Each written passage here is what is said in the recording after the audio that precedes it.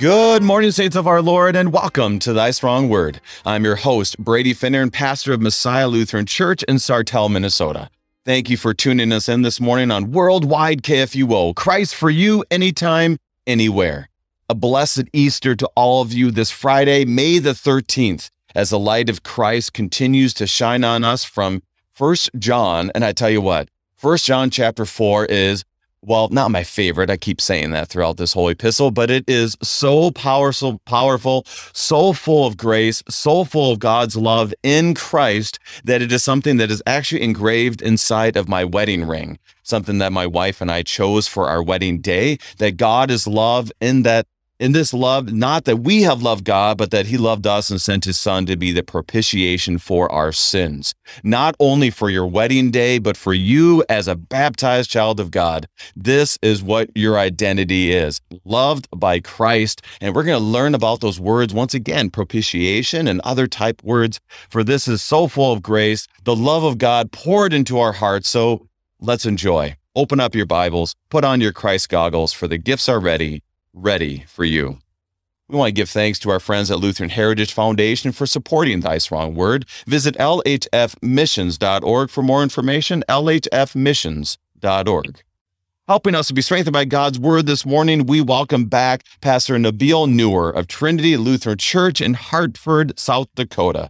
Pastor Nour, a blessed Easter, Alleluia, Christ is risen, and welcome to Thy Strong Word. He is risen indeed. Hallelujah.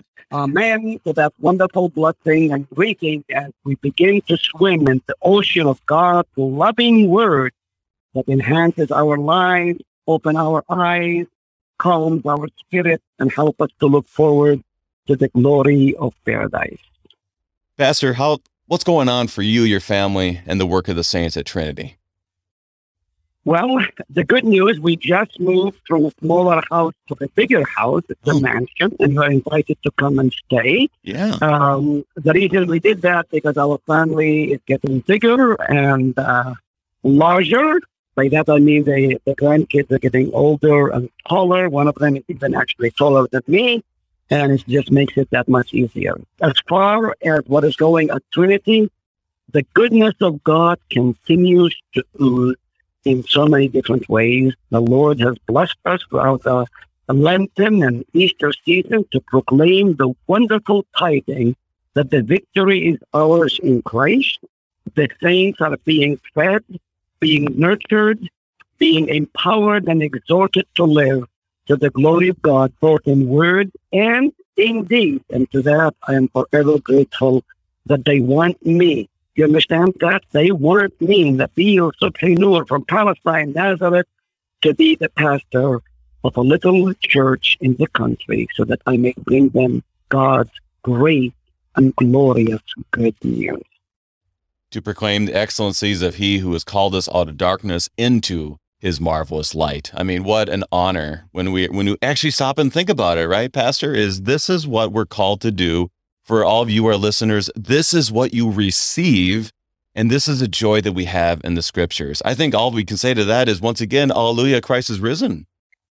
He is risen indeed, Alleluia, and I will put the definitive mark on it by saying, Amen. Amen. So with that amen, knowing that this is true, Pastor, we're digging into some great words today from our Lord. So can you begin our time in prayer? I would be more than honored and delighted. Let us pray. Lord, God, Almighty Father, thank you for your great love in sending your Son for our redemption and salvation. May others see this love in us both in word and deed, and may you receive all the glory for all that you have done for us, loving us when we were unlovable. In the name of him who is love, Christ Jesus our Lord, we pray. Amen. Amen. If you have any questions concerning our text today, send us an email. Send us an email, kfuo@kfuo.org, kfuo@kfuo.org. And as we're studying 1 John chapter 4, here's what I'm going to do. I'll start by reading all of our verses, one, so that we can hear it a few times over today, but two, when you put it all together, there's a wonderful theme that when you look at the English Standard Version Bible and in other versions, it just says the title, God is Love. And this is important for us, one, to bask in that, to rest in that, but also to confess it faithfully because it also can be abused. So today we ask for the Holy Spirit to guide us as we hear God's word, 1 John chapter 4, beginning in verse 7. Beloved, let us love one another, for love is from God, and whoever loves has been born of God and knows God. Anyone who does not love God does not know God, because God is love. In this, the love of God was made manifest among us, that God sent his only Son into the world so that we might live through him. In this is love, not that we have loved God, but that he loved us and sent his Son to be the propitiation for our sins. Beloved, if God so loved us, we also ought to love one another. No one has ever seen God. If we love one another, God abides in us, and his love is perfected in us. By this we know that we abide in him, and he in us, because he has given us of his Spirit. And we have seen and testified that the Father has sent his Son to be the Savior of the world. Whoever confesses that Jesus is the Son of God, God abides in him, and he in God. So we have come to know and to believe the love that God has for us. God is love, and whoever abides in love abides in God, and God abides in him. By this, love is perfected with us, so that we may have confidence for the day of judgment, because as he is, so also are we in this world. For there's no fear in love, but perfect love casts out fear. For fear has to do with punishment, and whoever fears has not been perfected in love. We love because he first loved us. If anyone says, I love God, and hates his brother, he is a liar. For he who does not love his brother, whom he cannot love God, whom he has not seen. And this commandment we have found from him: whoever loves God must also love his brother. This is the word of the Lord this morning, Pastor. Thanks be to God. Yeah, thanks be to God. I found myself tripping up quite a bit because it feels like you're kind of going back and forth quite a bit. How do you want to begin with our some main themes or thoughts before we dig in?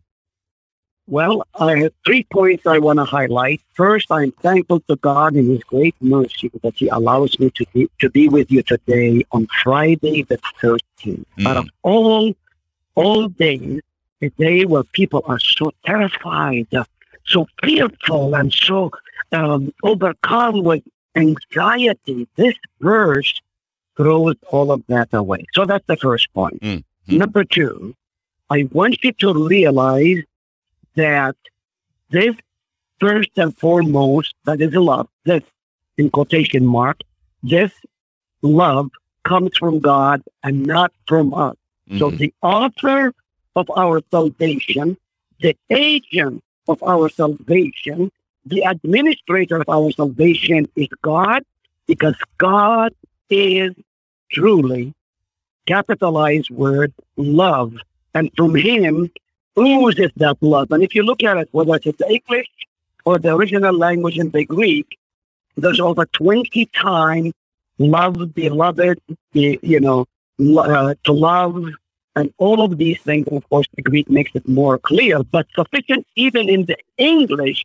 If you were to highlight all of the words where the word love is found, it is astonishing in these verses how many times the word love is written. Thirdly, which I think is very important, in these verses, from verse 7 through 19, we have all the Christmas and Easter story. Unlike Luke, where he tells us that, but if you begin in verse 8, we know that God sent forth his Son in humiliation so that he might come to earth. And you can look at it, we are told that, as well as in verse 10, we have the Easter victory Christ becomes our propitiation. And in verse 11, we are to be his witnesses.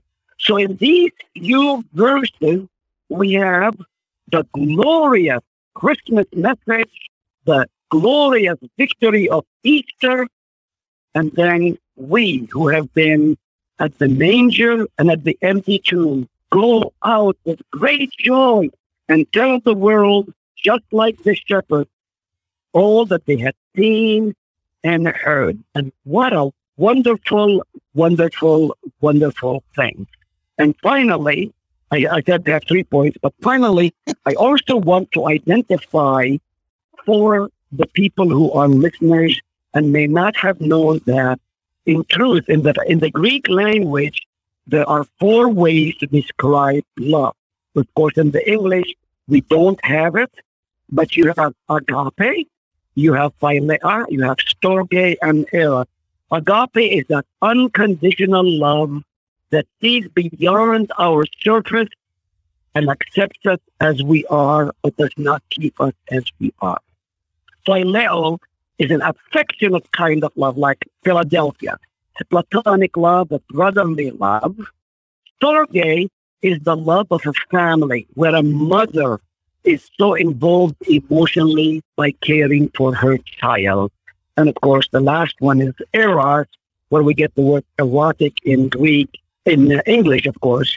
And that tells us the 4 different. But in this portion of the living word, the life-changing, life-enhancing word, we have only one Greek word used here. And I think you know, Brady, which one it is. It is agape. Agape, agapa, egopen, all of these different forms of agape to point us to the one who is love. And when you look at the Greek, and I'm looking at an interlinear right now, it just pops out absolutely everywhere. Like you said, over 20 times this love is highlighted. So yeah, aga, basically. You just see it over and over and over and over again. And so it really is amazing to think of that this is not only love, but it's unconditional love. And we all realize that there's a lot of conditional love in our world. So Pastor, let me ask you this before we dig in, is God's unconditional love, how would you compare that to the conditional love that we often will see in our culture? Well, our culture, not only, you and I are not immune from conditional. You know, you said you're married and you, on your ring, your wife, and you put those texts. Yep. But let me put you on the spot, Brother Brady. Have you ever gotten mad at your wife? Yes. Be honest now. I have. Okay. So, during those moments, because whether she didn't do what you expected, or she said something you did not anticipate, or she hurt you by statement, then all of a sudden you pout and you turn your back and you say, golly, did I really do the right thing here, right? So that's the world. That's how we view. Conditional for us, you do this for me, I'll do this for you. Okay? It's, so it is responsive to what we do or what others do for us. Unlike God's love, God does not act like a child. He loves us, and I love these terms that I have coined, in spite of us. His love is unconditional, unmerited, unearned. Okay? And of course, throughout the few verses here, I was going to count the words, but I didn't. But throughout these few verses from 7 through 19, the focus is always upon the one who is love and how he has loved us. This is a foreign language to our culture and to us personally, because we are sinners and we expect to be treated in the way we would help others to be treated. And if they don't, forget it. I don't love you, baby. Go away from me. But God says, come to me. And that's the beauty of this text, because we really see in words what God does. In words, we see him extending his hands of mercy, his grace, his forgiveness. In love, we see the art of who Christ is and why he came to earth.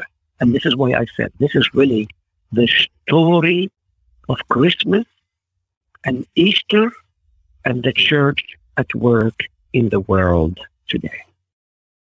Well, we're going to get the whole story today. Christmas, Easter, our whole lives as Christian people. So let's start digging in. We'll begin with, I think every verse is amazing. So let's get to it. Verses 7 and 8. 7 and 8. Beloved, let us love one another, for love is from God, and whoever loves has been born of God and knows God. Anyone who does not love does not know God, because God is love. So, Pastor, there's two things here. It says who God is and where love comes from. And what's the answer? Simply, God is the answer. Before we go too deep into this, please, okay, I want our listeners to go to 1 John chapter 3, verse 1.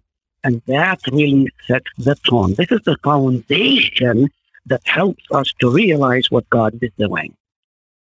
See what kind of love the Father has given to us. That's not a very good translation. It should be, has lavished upon us that we should be called what? Children of God. And so we are. The reason why the world does not know us is that it did not know him. That verse is a foundational to chapter 4, where John begins and continues to emphasize where does love come from. Okay? If you could, in your mind, Brady, and you beloved saints is listening to me speak here, if you can envision God is up in heaven and there's a huge funnel, not like the tornado, but a funnel. And out of that drips and oozes love, both into our ears and into our heart and upon our lips. This is why John emphasizes, beloved, who are you? You are God's child. You are the beloved one. He claimed you in the waters of baptism. You are here. Now, let us love one another. Why? Because the act of loving has already been planted in our heart. For love is from God, and whoever has been born, and we are, through the word of majestic word of baptism, knows God. And then he goes on, anyone who does not love does not know God, because God is love. So a child of God knows where that love comes from. And in that love, he acts, he behaves, he works, and he does. As the Apostle Paul in Ephesians 2, verse 10, he says, we are a poem. Poimeia is the Greek word to do good works. What we do is because of the gift of love that saved us, and thus we live in that wonderful thing. Now, I may not know all the brothers out there, but you love them. Why? Simply put, Brady and other saints out there, because God loved them as well. And it speaks very, very clearly throughout this book that Jesus has died for the world. So we can say, one, God loves them. And in that love, we are able to say that Christ died for them. And that's a very powerful comfort, first of all. But second of all, to be able to tell them that love, because we don't say, well, he might have died for you. I'm not sure. No, we don't say that. We say, no, he died for you. And we pray that by the Holy Spirit, they are able to confess Jesus as Lord. To me, that's a great comfort when we do talk about faith and talk about Christ and his love, that we're able to say those powerful words. Christ did die for you.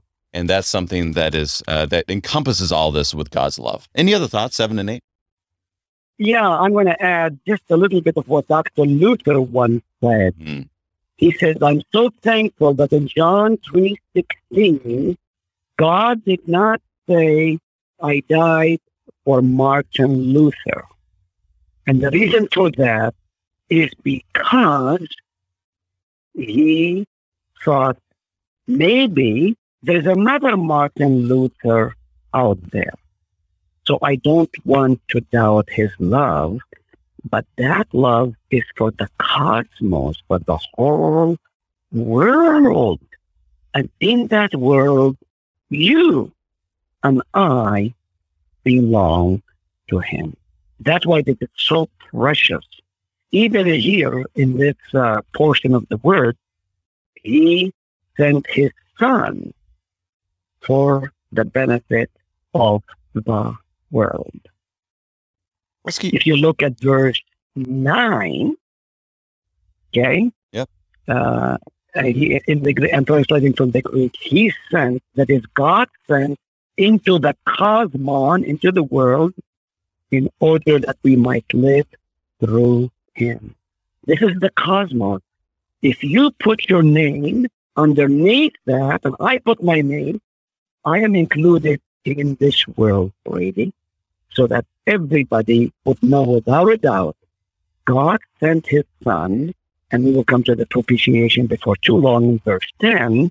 That's the Easter victory, that he did it for the world, for you, for me, so that we would never doubt his enormous and unbelievable and unfathomable love. And what a love story this is. So on that, let's go to verse 10, because I want to make sure before we get to our break in about 4 minutes that we go through an important word, because we can say God is love and that love is for us. But I think verse 10 really unpacks the meaning of this love, because I can say I love you, but if I don't ever do anything for you, then you're always going to wonder if I actually love you. In verse 10, it tells us what that is. So verse 10, in this is love, not that we have loved God, but that he loved us and sent his son to be the propitiation for our sins. Pastor, I'm going to start with the big word right away, so that I think that runs through this whole text. Propitiation. What does that mean? Woo, man, you're putting me on the I know. You like that? Well, you like it, though. You like it. Okay, actually, the Greek word is teleturion, which is to cover us, to be propitiated. Literally is what God does in the Old Testament when his Shekinah comes down on the temple. And that's, if you look at the, what is the Greek translation of the Hebrew? Just gonna slip my mind here. The Septuagint, okay? Mm-hmm. In the Septuagint, it's the same word used here, which literally God covers our sins. He be the Son to be the propitiation. That is to say, Christ. I don't want to take the word of what Paul does, the sweet exchange. He literally covers us up, or covers our sins up, so that when God looks at you and me, he does not see me. He does not see me with my sin. He sees me without sin on account of his son. And Revelation catches that quite a bit also. Father Brighton used to say that to us in class. That big propitiation word, that God does this for us. And prior to the propitiation, we have the word peri, or after that, peri. The word there in the Greek, peri, is to say, this is just for you, or on your behalf is a good translation also, for our sins. So whatever sins we have, Christ, the Son of God, the Lamb, gives his life, and by his blood, we are cleansed of this sin. And he covers all of it. So when God looks at you and me, he only sees the crimson blood of his son shed on Calvary's cross for us. It's a big word, but boy, it's a rich word, more than $1 billion worth, because it talks about eternity and salvation and life with God forever. Amen.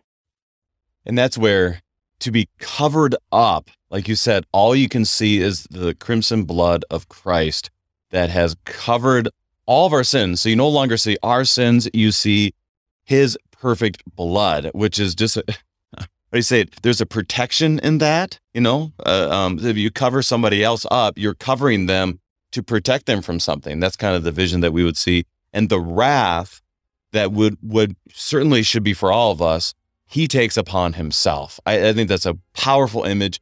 You know what, Pastor? We're going to have to go to our break right now. We are studying 1 John chapter 4 with Pastor Nabil Nour of Trinity Lutheran Church in Hartford, South Dakota, and we'll be right back.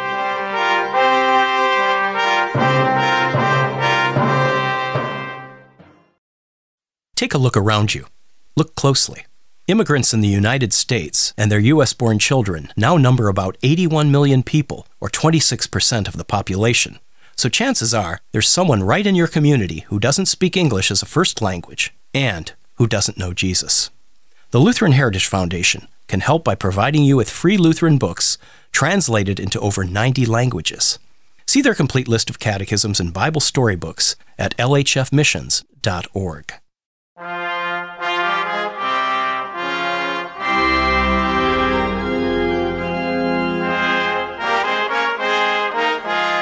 And welcome back. We are studying 1 John chapter 4 with Pastor Nabil Nour. And Pastor, we just got done defining that word propitiation, covering our sins, protecting us, taking on that wrath that we deserve, and he covers us up. Pastor, anything else that you want? I mean, this theme just keeps running through and covers us up with his grace this morning. So anything else with 7 through 10 you want to highlight? Yes, I do. You remember, I grew up in Israel, so I'm thankful for the Hebrew knowledge that I have. In the book of Ruth, chapter 2, I believe it's in verse 12, Ruth is laying on the floor of the threshing floor, and right at the feet of Boaz, and she says to him, "Cover me with your garment." In other words, you take me and protect me and be my husband. And that's the image that we have right here. And this is where we tie it, dear brother and beloved, saying that we, the church, are the bride of Christ. In that propitiation, God takes us and makes us holy and presents us to God the Father, because Christ has covered us up. He protects us, he provides for us, and he promises never to forsake us. And his love is constant and is etched in blood on the wooden tree of the cross. So let's move forward in that love, covered up. I love the Ruth connection. I love going through the book of Ruth. It's one of my favorite Bible studies that I've done recently is Ruth. And it's a great understanding of that visual. It's a visual reality of our life as Christians. So 11 and 12 then extends us out. It's almost like God's pushing us out and reminding us this love is for you. And then therefore, what does he lead us to do? So 11 and 12, beloved, if God so loved us, we also ought to love one another. No one has ever seen God. If we love one another, God abides in us and his love is perfected in us. So he gives us some instructions. What does he tell us? Well, here's one of the commands within this one. The love that we show is commanded. Love one another as I have loved you. Jesus said the same things, right? And so what we have right here, because we, that is you and I, all of those who follow the Savior, all of us who follow the Savior and know that love, we cannot keep that love only for ourselves. But we use the currency of love and spend it on others by loving them. I often tell my saints of Trinity, you are little Christ to the world. Both in your word and in your deed, you reveal that love, and they will come to know who you are, a child of God. And if you look at our world as it is today, if it was not for the Christians, dear brother, this will be a terrible place to live. If it was not for Christians, we would not have schools. If it was not for Christians, we would not have orphanages. If it was not for Christians, we would not have colleges and high school and grade school. If it was not for Christians, we would not have hospitals and clinics. If it was not for Christians, we would not have mercy missions around the world. It is Christians that carry out the task. Love, in my book, love is more than an emotion. It is a lot of hard work. And we have lost the focus by that because we use it so blatantly, loosely, without realizing what that word is. I'm going to say it because I know where you live, Brady. I love the Vikings. Really? Do they love you back? I love pizza. That pizza says, thank you for eating me. I love my car. Fill in the blank, right? We have reduced that word, love, to all animate items. But love is active. It's moving. It's doing. It's caring.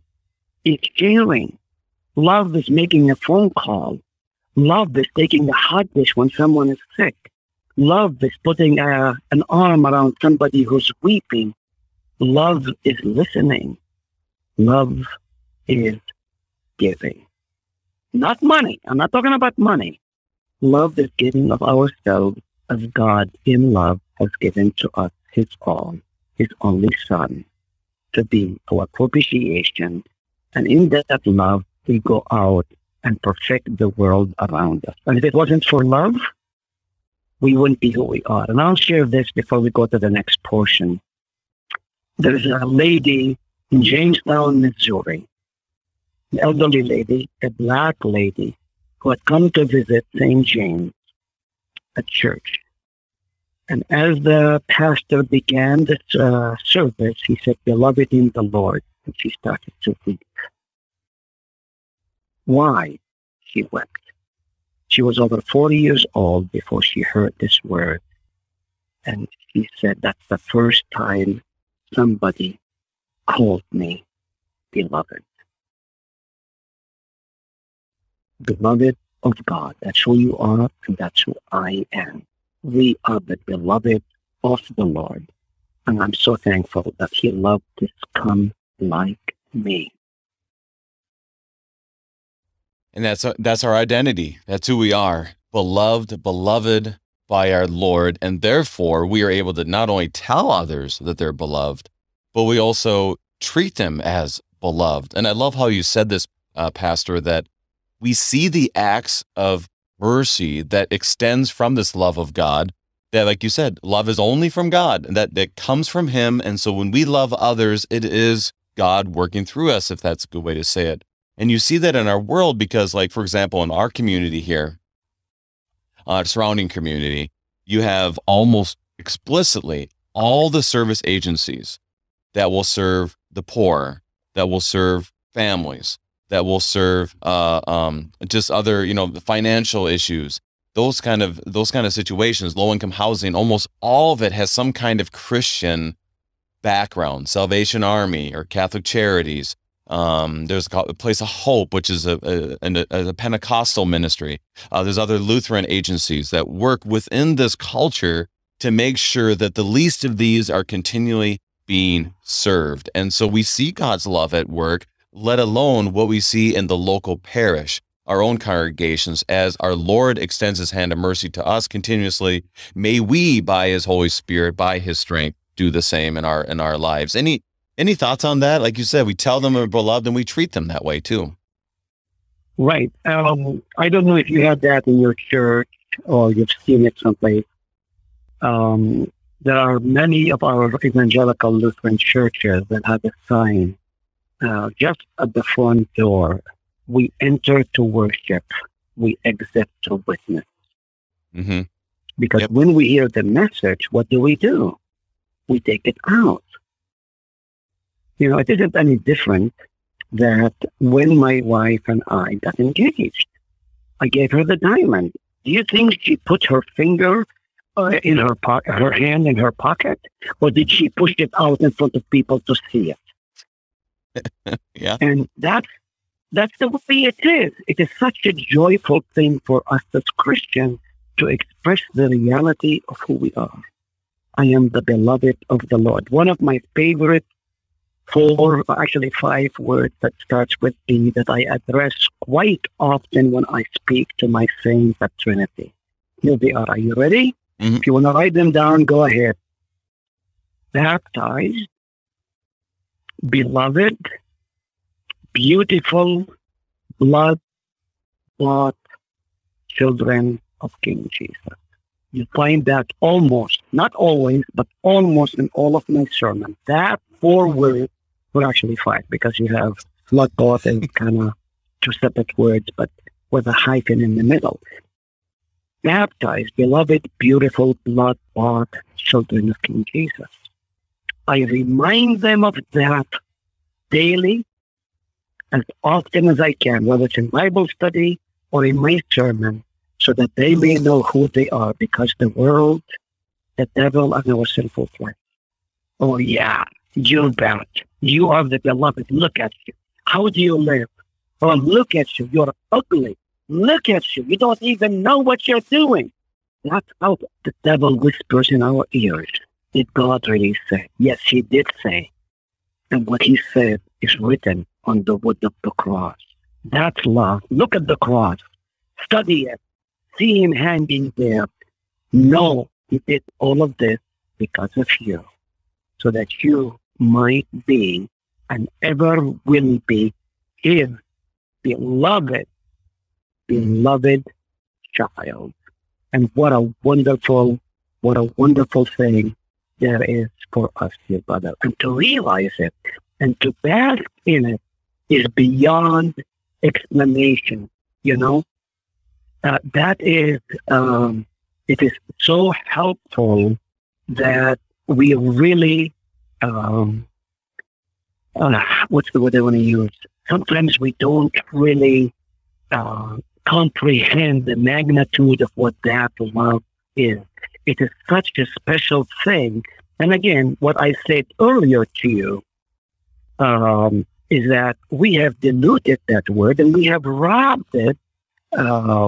We have robbed it of what it is because we reduce it to so many things that is not really, I shouldn't say helpful, but it is not really beneficial. I mean, come on, do you really believe that the pizza loves you? Honestly, come on. We have a beautiful hymn, Brother Brady, that I like to read at least one stanza of that. And it is from the hymn, My Song is Love Unknown. Amen. My song is love unknown, my Savior's love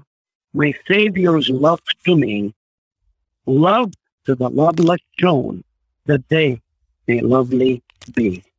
Oh, who am I, that for my sake my Lord should take frail flesh and die? Now, that in itself is a sermon right here. I just quit preaching. I'm done for today. The rest is a bonus. But this is the truth. I mean, my song is love unknown. Who has the mind of God to see him loving his scum like us? And if you think of David in Psalm 8, he says, who am I? I'm a worm. Yeah. Why would God from heaven look at me and still love me? So, Pastor, that's a great reminder, this wonderful hymn during the Lenten season, My Song is Love Unknown. There's opportunities we have as Christians, and I encourage our listeners that if you need a sermon, you can look on YouTube and everything else, but read a hymn, sing a hymn if you want to. The love and the beauty of this one is it really relates to our text, because my song is love unknown, God's love, my Savior's love to me, love to the loveless, meaning us, shown that they might lovely be, meaning that we are able to say what Pastor Nour has been saying this whole time, that his love is so great that he takes the loveless and he makes us lovely. And that's a wonderful message for us to say, which is what Pastor said: baptized, beloved, beautiful, blood-bought children of King Jesus. That is a great reminder. Write it down, remember it, and continually proclaim it to other people. Pastor, we're going to run out of time if we don't keep moving forward, and there's some great stuff for us to continue with. 13 through 15. By this we know that we abide in him and he in us, because he has given us of his Spirit. And we have seen and testified that the Father has sent his Son to be the Savior of the world. Whoever confesses that Jesus is the Son of God, God abides in him, and he in God. So we're going around, and we're just receiving the message a little bit differently every single time. What are your thoughts on these verses? Well, you have to remember John, the beloved of the disciples, is a Jewish, right? And how do Jewish people communicate with others? Not like Americans in the West. Linear.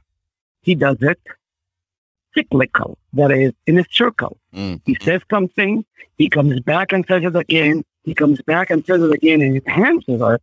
What he's saying here is the same what was said earlier in verse 10, that God sent his only Son, again, for the benefit of the world, right? In verse 14, where we have seen and testified that the Father has sent his Son to be what? Soterpan, the Savior of the world. Okay, and again, the word is the cosmos. So he does this all out of love. This is the love that is within us and makes us one with the Father. Jesus in the upper room, John 13, 14, 15, 16, and 17, he tells us that God sent him because of love, right? And then in verse 17, he prays for the unity that we would be one as he and the Father is one.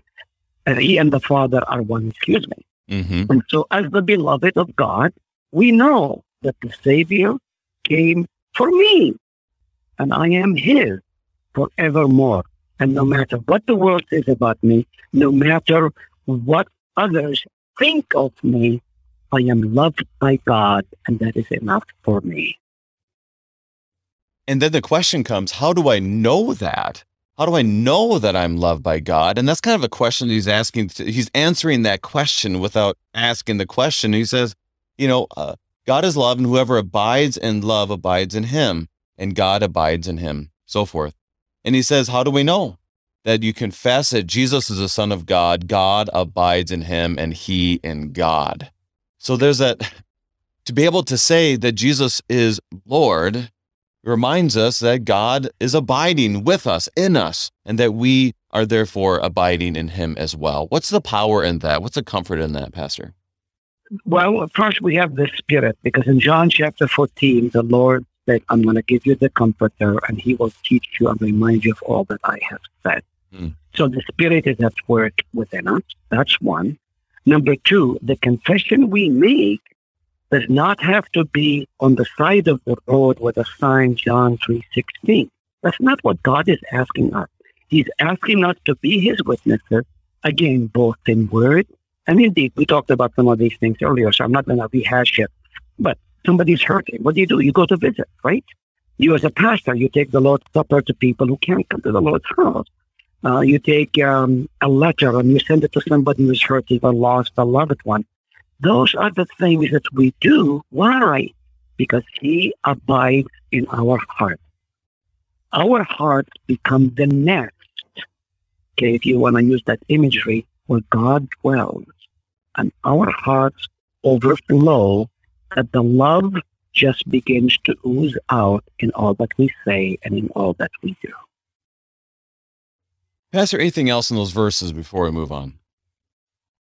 Well, the great confession is we are always confessing God.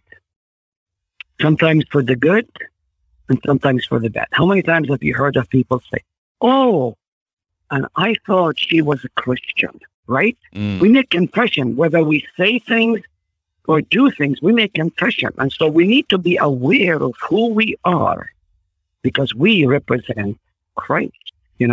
A long time ago in a Bible study, I said to the people of my congregation, my beloved saints, we are Christians. What does that mean? You have Christ, and the last word, I-A-N, I am nothing. Christ and only Christ. It's all about Christ. That's all it is. I am nothing. I can do nothing. But Christ can do through me and in spite of me, because he abides in me, and the Spirit reminds me of what he has done for me. It's kind of like during Pastor Appreciation Month, one pastor got a card and it said, "Pastor, we love you, but you're still number 2, because Jesus is always number 1." Amen to that. I love it. I would have framed, if I would have framed that card that somebody gave that to me, I would have framed it. I would have made my own frame and put it. I love it. I absolutely love it. So let's keep moving forward. We'll go 16 through 19. Great words, graceful words for us today. So we have come to know and to believe the love that God has for us. God is love. Whoever abides in love abides in God, and God abides in him. By this is love perfected with us, so that we may have confidence for the day of judgment, because as he is, so also are we in this world. There is no fear in love, but perfect love casts out fear. For fear has to do with punishment, and whoever fears has not been perfected in love. We love because he first loved us. Now, Pastor, I'm going to have to start with this because we did receive a question before our study today. And this question has to do with verse 18. So you tell them if you want to answer it now or you want to answer it later. But it says, perfect love casts out fear. And the question really is just simply, what does this mean? Because what is it referencing? Because this person, I tried to paraphrase this, basically is saying that he's heard this used like in a relationship and saying perfect love casts out fear, like in a marriage or in a friendship or something, and was not in reference to God. So how would we as Christians speak those words about perfect love casts out fear? I'm just looking at the original. It says, don't be fearful. Why? Because God is love. Okay. For love is in him, but you will be perfect in love because love is being cast out. And the Greek word is very strong. It's the same thing as in Matthew 4, where Christ is cast out into the wilderness. Why is that? It's the same word that's used in Matthew 4, okay, ex-balo, to be cast out, just like somebody take a baseball bat and throws it out. That's what we have. But why is it? There is no fear in love. Why? Because remember what I just said a few moments ago for you, dear brother, and all of you saints, Christ is within my heart. Where Christ is dwelling in me, there is no room for fear, because Christ is love. And in that love, we become perfect. And that love literally throws out fear because there's no room for it. Okay? So if you take a child and you instill in him that love, he's not going to be fearful. But you bring a stranger into the mix, and what happens? There is fear. But you put him in the atmosphere where love is, that love will drive out fear, and that's how we are being perfected in love. So the love, I mean, we're talking about, this is God's love casting out this fear, kind of like when there is Christ, there is no darkness. In him, there is no darkness at all. Kind of the same imagery, I think. Amen. Right? Yeah. And here's the other reason I think maybe would be very helpful for this beloved saint is this. The devil always wants to plant the seed of the doubt. Does God really love you, right? Right. He's always doing that. You've done this. You've done that. You didn't do this. You didn't do that. Look at you, right? But God says, hey, I love you for who you are, but I will never keep you as you are because I will make you better. We are a new creation. And in that, there is no love. Absolutely, there is no fear. Today is Friday the 13th. And so people are so fearful, so anxious. Why? Because they do not know the magnitude of who God is and what he has accomplished for us. And so when you dwell, here's the key point, because we talked about remaining kind of like in John 15. There's, I don't know how many times the word remain in me and I in you. It's the same thing right here.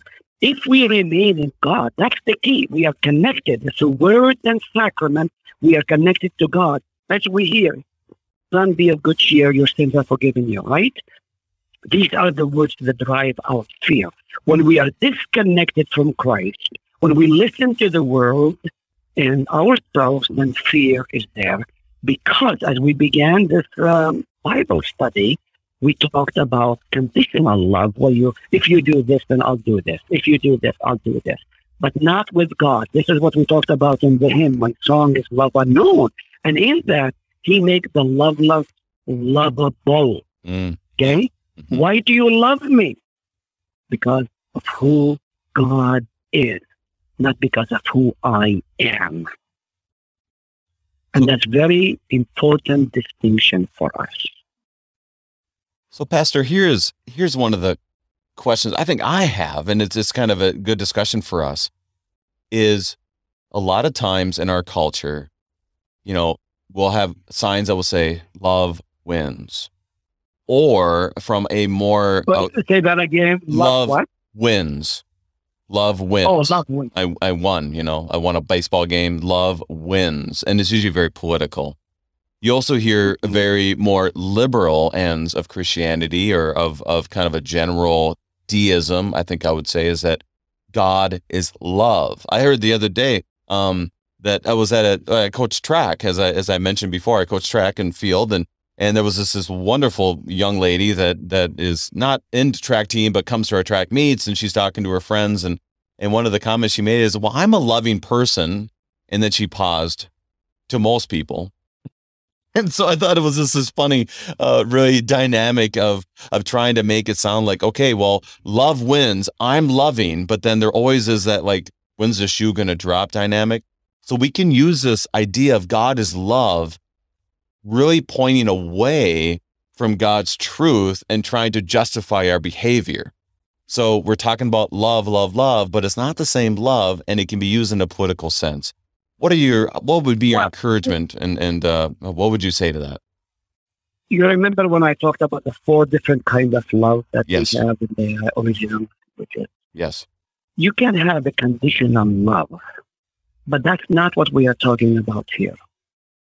When you ask God, do you love me?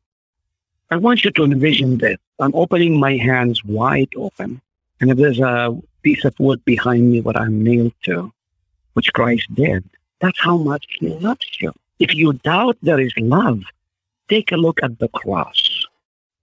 Take a look at the empty tomb. Take a look at the manger.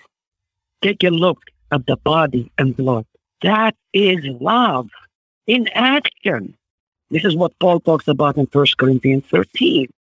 The world's perspective of love flows from within. Our love is the external. Again, we're going to end up with verse 19. We love, but why? Because he first loved us. I have a plaque in my mother tongue in Arabic.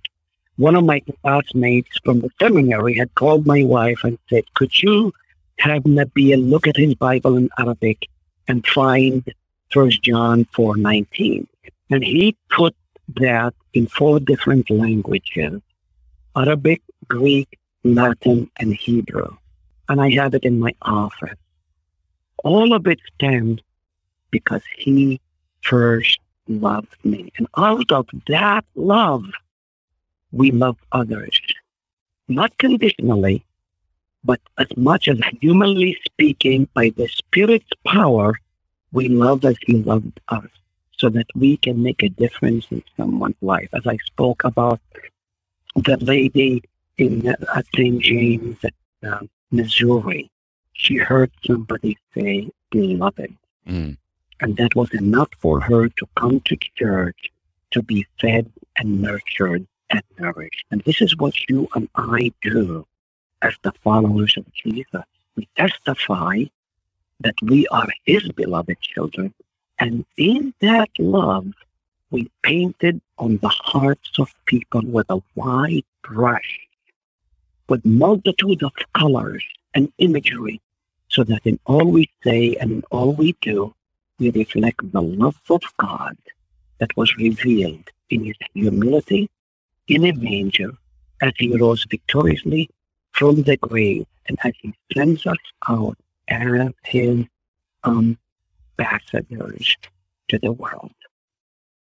Well, Pastor, you know what?